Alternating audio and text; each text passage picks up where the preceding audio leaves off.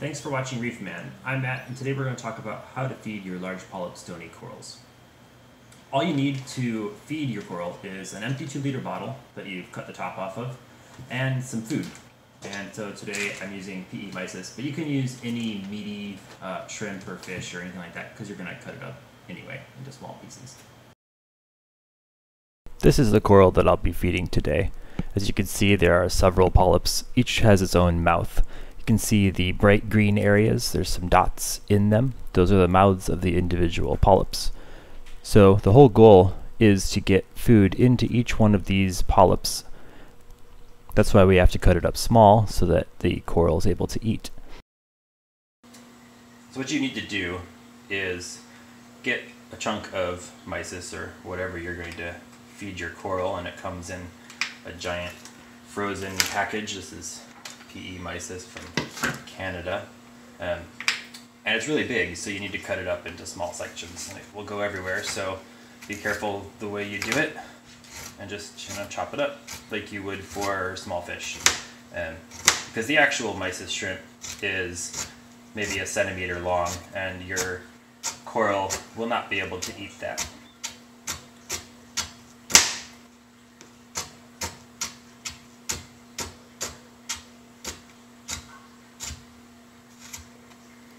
And then once you have it chopped up, you just take some aquarium water and dissolve it into the aquarium water.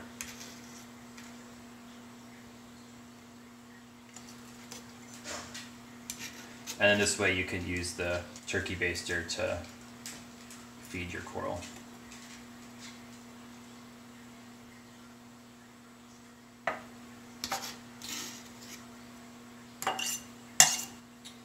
Alright.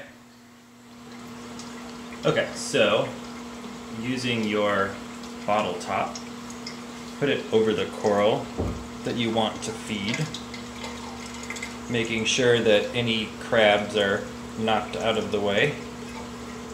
And this keeps the fish and crabs from eating the food that you're feeding your coral.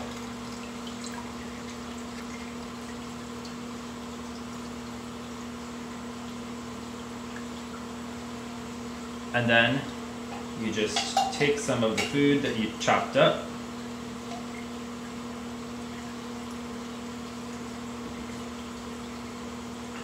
and try not to make a huge mess. And then you can just squirt it into your coral. And I try to do it very carefully because right now the feeding tentacles of your coral are not going to be out, and there's nothing for the coral to grab the food with right now. But soon after you do this, you'll see that your coral will have its feeding tentacles out, and then it will eat the mysis.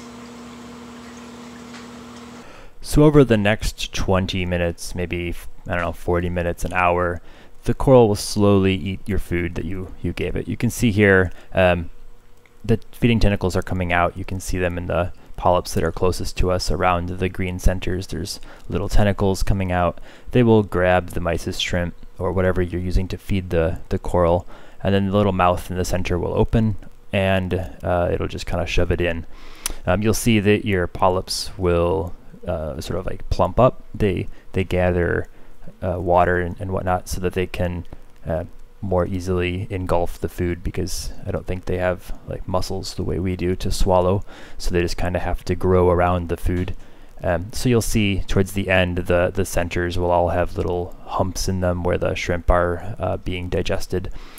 And yeah, give it for about an hour. I sometimes even leave the half bottle on overnight because I've seen crabs come in and grab this food and rip it right out of the polyps' mouths. So make sure that you take care of that.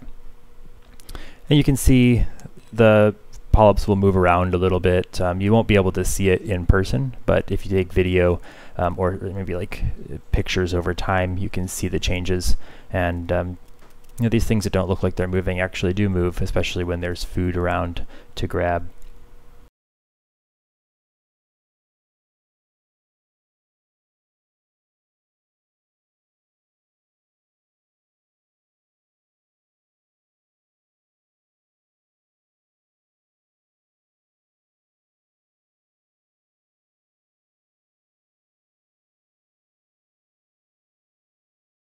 I hope you liked this video. It is my first video on this channel, so if you have any comments or things that I could improve, I'd be happy to hear them. Leave a comment, let me know what you liked, what you didn't like, and I'll try to do better next time. Sorry for the sound quality, it's something I'm working on still, and hopefully we'll be able to resolve that in the future. Thanks.